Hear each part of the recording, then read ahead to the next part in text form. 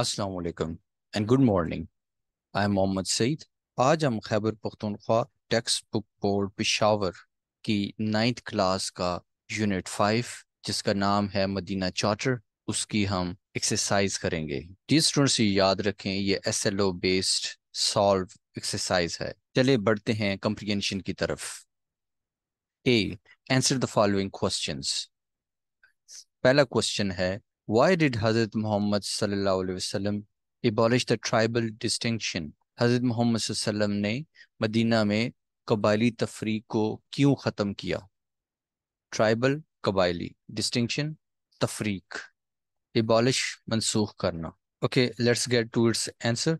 Answer one, हजरत मोहम्मद सल्लल्लाहु अलैहि वसल्लम abolished the tribal distinction in Medina to create harmony and cooperation among the different communities living there.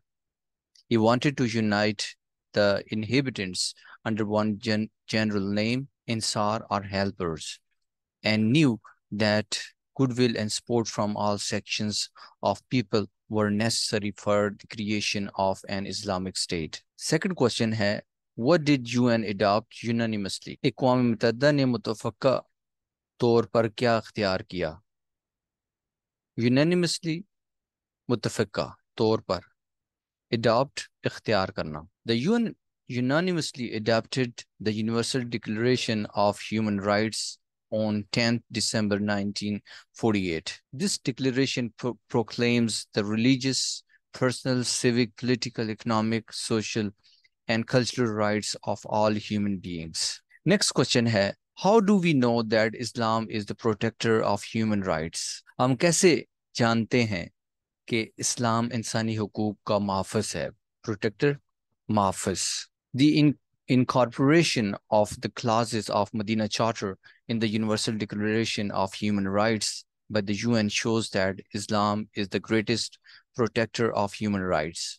This demonstrates that Islamic principles of civic equality, freedom of worship, and religious and racial tolerance aligned with the universal values of human rights. Okay, next question देखते हैं। Question 4, define tolerance and give examples from the text. तो answer है, यानी आपने रवादारी की तारीफ करें और मतन से मिसालें दें, यानी सबक से। Tolerance is the acceptance and respect of different beliefs, opinions, and practices. An example from the text is when the Medina Charter allowed Muslims, Jews, and other communities to freely practice their respective religions and perform religious ceremonies without interference. This shows a tolerant approach towards diverse religious beliefs and practices. Next question है, question 5. We must always honor our words. Why? यानी हमें हमेशा अपने अल्फाज का एहतराम करना चाहिए। क्यों? We must always honor our words because it shows that we are trustworthy and reliable. When we make promises or agreements, keep them demonstrates our integrity and helps build positive relationships with others. Okay, question B की तरफ बढ़ते हैं। Choose the correct answer from the following. आपने correct answer का इंतखाब करना है। The faithful followers of Hazrat Muhammad Sallallahu who had abandoned the ties of kith and kin and followed him. In this sentence above, the phrase abandoned the ties means that they are option C is the right. इस sentence में abandon the ties का मतलब है give up relationships, यानी relationship को छोड़ना। Question 2 की तरफ बढ़ते हैं। The new converts of Medina who had helped Hazrat Muhammad Sallallahu through thick and thin were known as Insar. In this sentence above, new convert of Medina refers to, यानी ये जो Medina के नौ मुस्लिम थे, ये किसकी तरफ इशारा है, किसकी तरफ रेफर किया गया है? तो इसका जो आंसर है, the answer A,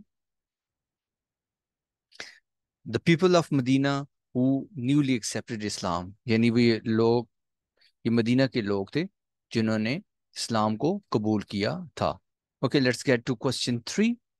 The Muslims and Jews and other communities of this republic should be free to profess their own respective religion. The opposite word of the word profess in this sentences.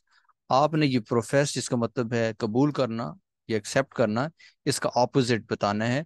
तो option जो है B is the right. Give up. यानी profess admit करना, कबूल करना, और give up तर्क करना. Okay, let's get to question 4. Which of the following is not a clause of Universal Declaration of Human Rights by the UN? यानी ये जो मदद झैल यानी ए से डी तक जो ऑप्शन है, इनमें से वो कौन सी क्लास है, शिक है, जो universal declaration of human rights by the UN में शामिल नहीं है? तो option C is the right answer. Everyone has the right to hurt और टू टॉर्चर ईच अदर. यानी ये क्लॉज ये शिक नहीं है, यानी हर एक को ये हक पहुंचता है कि वो नुकसान पहुंचाए या अजियत पहुंचाए एक दूसरे को. फिफ्थ को देख लेते हैं. The oppressed should be protected. The word oppressed in this sentence means the oppressed का मतलब है ill treated. Option B is the right. Ill treated यानी जिसके साथ बदसलूकी करना, ill treated. Okay, next question है question C. Use the following words in sentences of your own. यानी ये जो नीचे अल्फाज दिए गए हैं इनको अपने अल्फाज में इस्तेमाल करना है. जैसे हार्मनी है, abolish, tyrannize, trivial, tolerance. Okay, harmony का सेंटेंस देख लेते हैं. The singers sang in perfect harmony.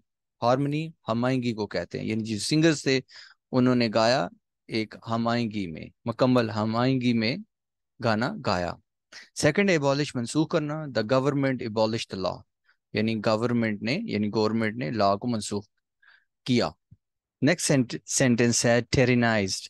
The citizens were टेरिनाइज्ड by the dictator. Dictator कहते हैं आमिर को. टेरिनाइज्ड डराना,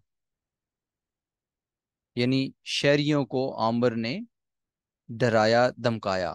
नेक्स्ट सेंटेंस है ट्रिवियल, मामूली. दे argued over a trivial matter. यानी उन्होंने तकरार की एक मामूली सी बात पर या मामले पर. नेक्स्ट है tolerance. Tolerance is accepting and respecting others differences. रवादारी क्या है? कबूल करना या एहतराम करना दूसरों के इख्तलाफ को. Okay, let's get to page 47, which is the vocabulary. Vocabulary देख लेते. Search the text for the phrases meaning the same as. आपने सबक को पढ़ना है और उसमें तलाश करनी है वो phrases जिनके मतलब सेम है. जैसे relatives. Relative का मतलब है ties of kith and kin. Second है peaceful coexistence, जिसका मतलब है harmony and cooperation. नेक्स्ट है गुड एंड बैड टाइम्स, यानी मुश्किल वक्त में, थ्रू थिक एंड थिन. और फ्रीडम क्या है? फ्रीडम के लिए है free to profess their own respective religion. Okay, अब हम बढ़ते हैं राइटिंग की तरफ. क्वेश्चन ए देखते हैं. Compare Medina charter with the UN human rights charter. हमने क्या करना है? कंपेयर करना है, मुवाजना करना है मदीना चार्टर का यूएन ह्यूमन राइट्स के चार्टर के साथ. The Medina Charter and the UN Human Rights Charter share some similarities in promoting principles of equality, freedom, and protection of rights.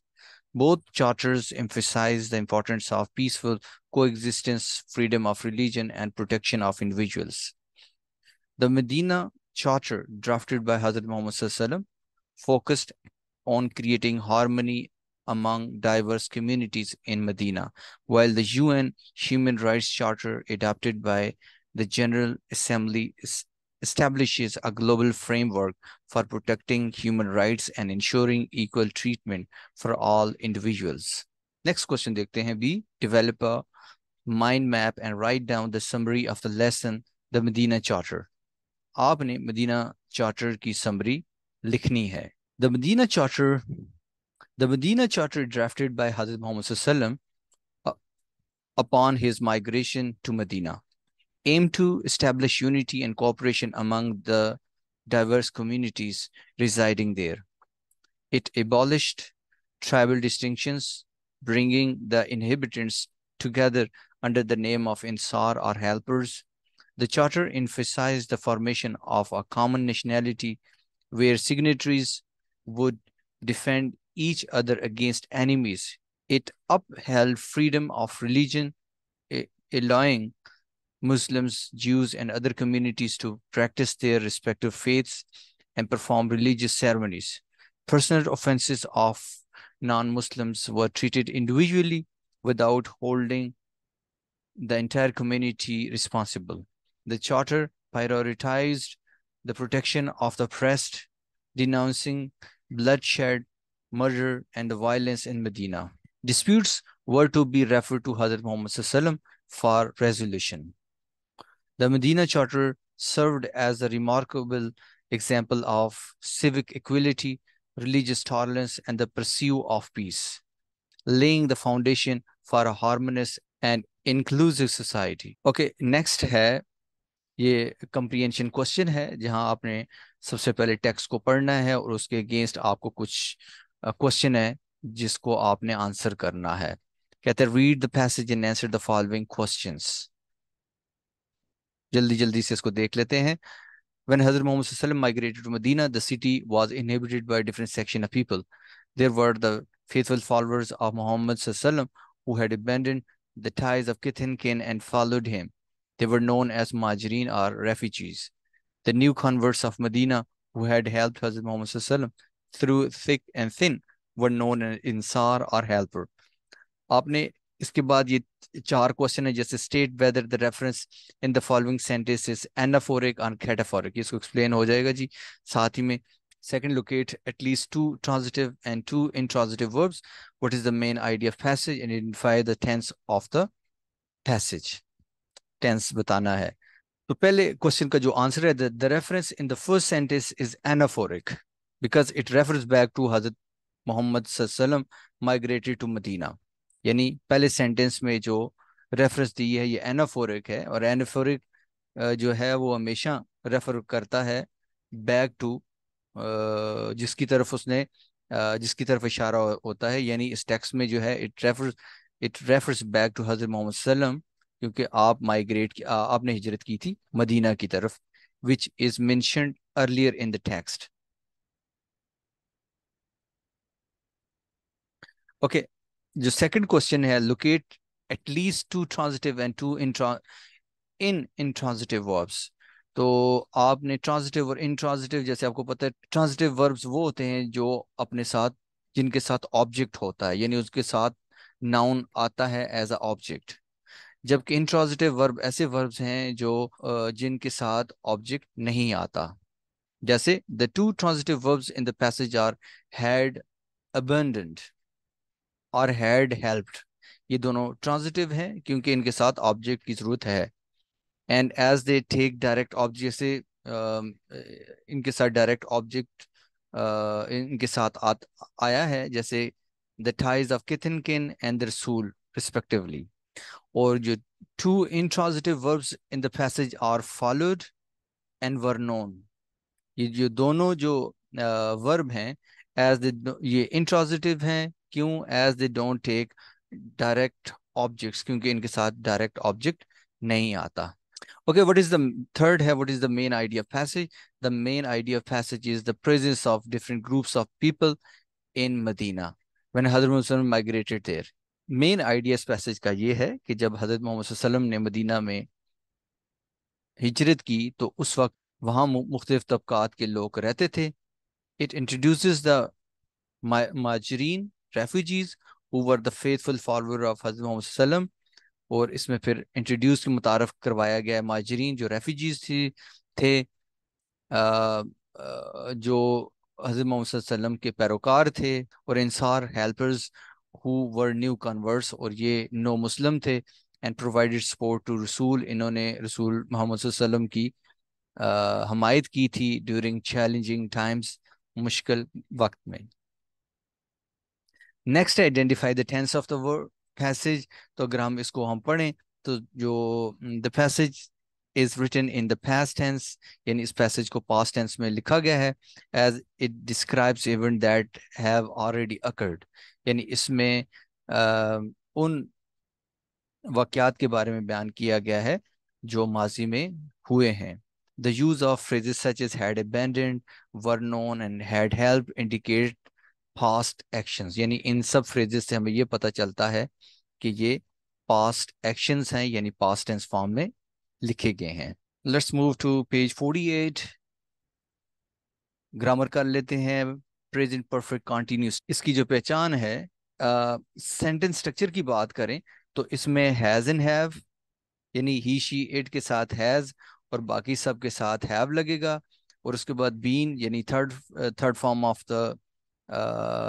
Of B plus present participle, यानी verb के साथ ING, first form of verb plus ING का इजाफा होगा. जैसे I have been teaching in this school for three years, यानी मैं इस स्कूल में पढ़ाता रहा हूँ कितने साल से, 3 साल से. एक और एग्जांपल देख लेते हैं. They have been using their car for 5 years, वो उनकी कार इस्तेमाल करते रहे हैं 5 साल तक. यानी इस फिक्रे के आखिर में, यानी अगर किसी उर्दू के फिक्रे के आखिर में करता रहा है या करती रही है और हैज़ बीन या हैव बीन का इस्तेमाल है plus first form of verb और आईएनजी का इजाफा हो, तो ये प्रेजेंट परफेक्ट कंटिन्यूस का फिक्रा होगा. आगे बढ़ते हैं. पास्ट परफेक्ट कंटिन्यूस टेंस,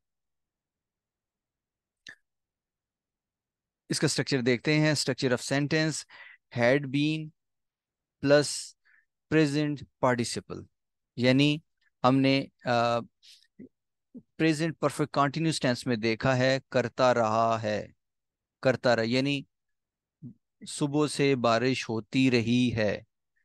यहाँ क्या हो जाएगा, सुबह से बारिश होती रही थी.